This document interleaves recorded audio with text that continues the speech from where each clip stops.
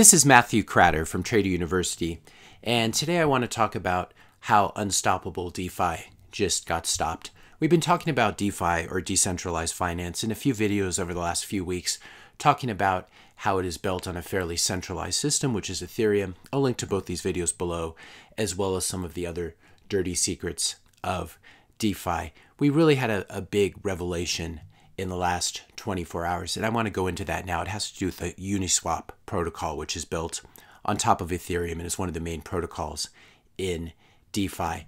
In order to understand this, we have to review what an exchange is. So we have the NASDAQ exchange, where people buy and sell stocks. This is where buyers and sellers congregate and they cross their orders at a price that's mutually agreed upon. So we have the NASDAQ, we have the New York Stock Exchange. If you've ever traded stocks, you're aware of these centralized exchanges, which are highly regulated and highly centralized. They have their own computers, they cross everything, they cross the buy and sell orders on their computers. Now, one of the innovations that's been built on top of Ethereum as part of DeFi is a protocol called Uniswap. You can see here their homepage, decentralized trading protocol. This is an example, or it's sold as an example of a unstoppable decentralized exchange. So the NASDAQ, the New York Stock Exchange are centralized exchanges. This is a decentralized exchange, supposedly. You'll often hear this term DEX, short for decentralized exchange. Ethereans like to talk about this. Here's Ryan Sean Adams talking about how Bitcoin can just be shut down by stopping a few exchanges. Uniswap on Ethereum is unstoppable, supposedly. Well, something different happened in the last few days. Gary Gensler, head of the SEC, issued a warning saying that if you are running a protocol and you're trading synthetic versions of stocks or other regulated securities, that you could be attacked by the SEC, and they could bring an enforcement action against you. So what happens? Just a couple days later, Uniswap decides to restrict access to all of these tokens, especially these equity tokens that the SEC is looking at. We can see here that they've removed their synthetic, inverse, synth tokens, option tokens, mirror tokens, gold tokens, etc. And what they're basically doing is giving in to the SEC. This is interesting for something that is completely decentralized and unstoppable. We have the regulators come out, and just a few days later, the folks at Uniswap Labs, who try to distinguish themselves from the protocol itself, decide to limit access to a bunch of their tokens, or in order to make the SEC happy. Now, this isn't a surprise if you've been watching my video. Uniswap is a centralized organization. In fact, they have a headquarters in Brooklyn. That doesn't sound very decentralized to me. And so the SEC, and it looks like they have 1 to 10 employees, which is actually impressive how little that is.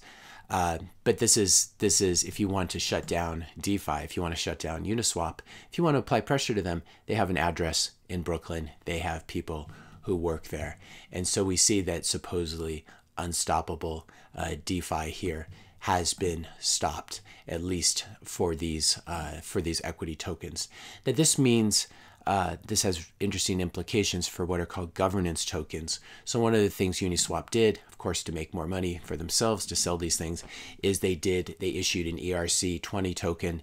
That just means it was built on the Ethereum network, a governance token called Uni. This was issued by Uniswap, and what it does, we can see from this description on their own website, it enables shared community ownership and a vibrant, diverse, and dedicated governance system. So these are governance tokens, and if you buy these, you get to vote and have input on how the protocol works and what changes are made, etc. Now, if I owned these Uni tokens, I would be dumping them as fast as I could. Not that I've ever owned any of these DeFi protocols.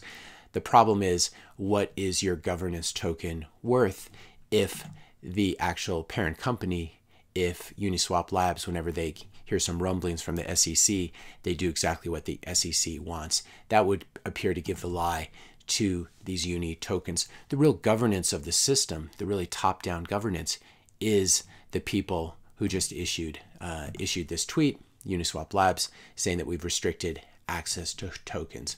As such, these governance tokens, they really should be trading at zero. You have no real power.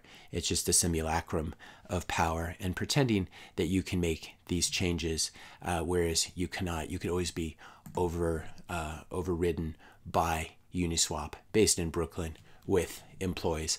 This should be another wake-up call to those of you who are in DeFi. DeFi is an interesting space. Uniswap's an interesting protocol, but unfortunately it's built on a foundation of sand. It's built on Ethereum. It can easily be manipulated by regulators. The original DeFi is Bitcoin. What's called DeFi right now, DeFi built on Ethereum, is not decentralized, as we can see from today's changes to the Uniswap marketplace.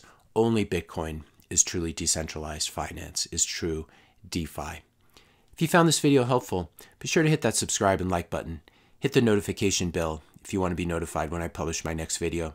And let me know your questions and comments in the comment section below. Thanks a lot for watching, and I'll see you in the next video.